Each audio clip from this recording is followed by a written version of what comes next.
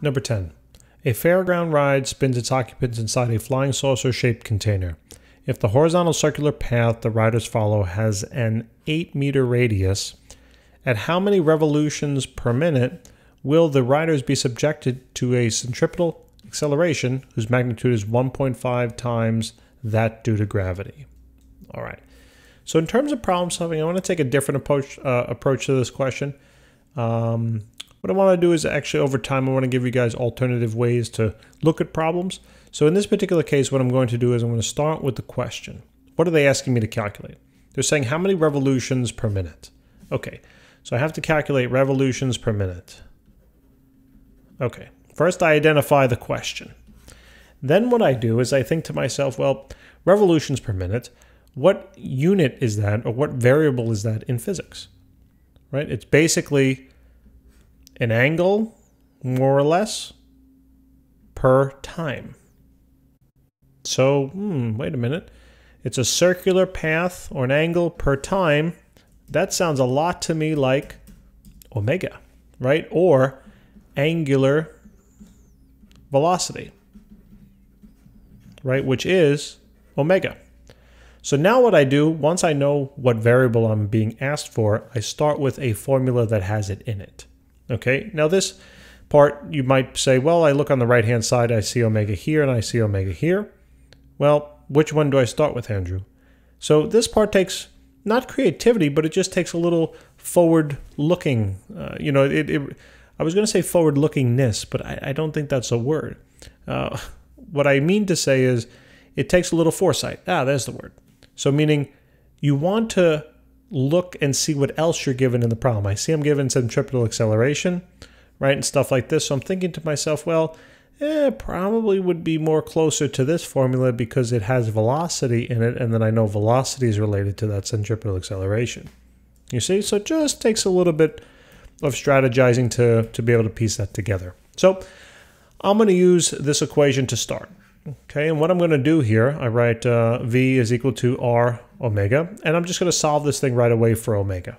Because I know now, as long as I know the tangential velocity and the radius, I can find my angular velocity. But I don't know V, I don't know the tangential velocity. So that's fine.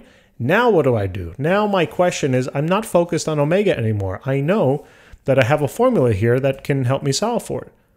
So I'm not focused on this anymore. My attention now turns, do I know these two? I know the radius, that's here, but I don't know velocity. So guess what? Now my mind focuses on this now. Do I know an equation now that has velocity in it that relates some of the other given information in the problem, like centripetal acceleration? Yeah, I do, right? That formula is pretty clearly right here, right? So what I need to do here is I'll write it down, and I need to now solve this equation for velocity so I can plug in its result into my equation over here. So this is simply, right, you cross multiply acceleration, centripetal acceleration times the radius will equal v squared. Take the square root of both sides, right? So now you have the velocity equaling the square root of the centripetal acceleration multiplied by r, right? So now what I'm going to do is take this, okay, or I should say, let me box just this part. I'm going to take this now and substitute that on in for v here, right? Because they're both equal. So now it becomes omega is equal to square root of the centripetal acceleration multiplied by the radius all over the radius. And then I'm going to say to myself, okay, wonderful. Do I know all these pieces? Well, I do know r, so that's great. Do I know the centripetal acceleration? And you'll say, well, let me look back, and it says, oh man, it doesn't give me a number. It gives me a number related to something else. It says 1.5 times that due to gravity. But you might say, oh, that's easy. I'm just going to take g multiplied by 1.5 and plug it in. And that's fine. I'd have absolutely no problem with that. What I'm just going to do here is I'm going to create another formula. All right. I'm going to say that I know now my centripetal acceleration because they told this to me in the problem. Let me just underline what I'm going to do here. They told me that this centripetal acceleration, all right, is going to be 1.5 times gravity, right? So I'm going to leave it in this form. I'm not actually going to calculate the number yet. I'm going to leave it in this form and now plug that into my formula here. And now I find that the angular velocity will equal the square root of 1.5 times g, right, times r, all over r. And now I ask myself, do I know all of these variables? I know r, that was given, right? It's 8 meters, here it is. And I also know g, right? That's 9.80. And now I say, okay, great. Now I'm going to calculate. All right, so this method is sometimes very useful because in certain questions, you might not be given enough, what appears, I should say, enough information in order to solve it. So you really want to try to become keen on being able to substitute equations, one in for the other, solve it for one variable, plug it into another, this whole song and dance. Okay, it's very, very helpful in physics. So, and it's a skill, all right, meaning, which is good because you can get better at a skill by practicing. All right, so if it's a little hard now, that's fine. I'm going to do questions like this probably going forward. With this particular method, I'll probably alternate back and forth between a couple of methods, but this method is a very useful one.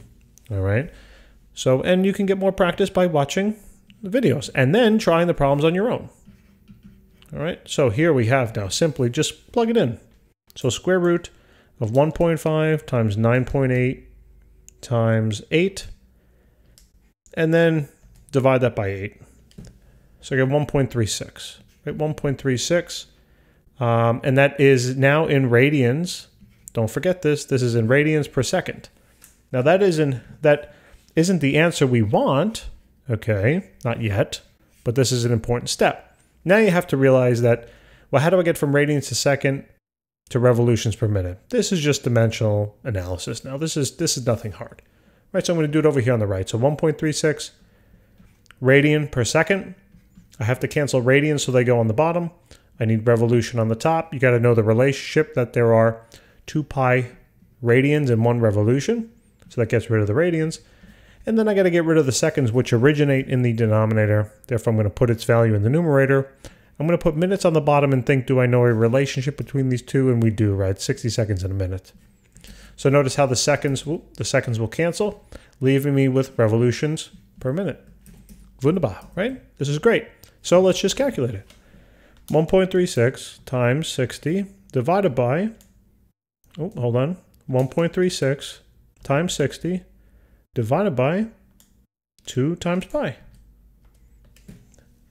12 actually almost becomes 13, right? So we get 13.0 revolutions per minute. And that now is the final answer. Guys, thank you so much for tuning in. Please remember to subscribe, and I will see you in the next video. Take care.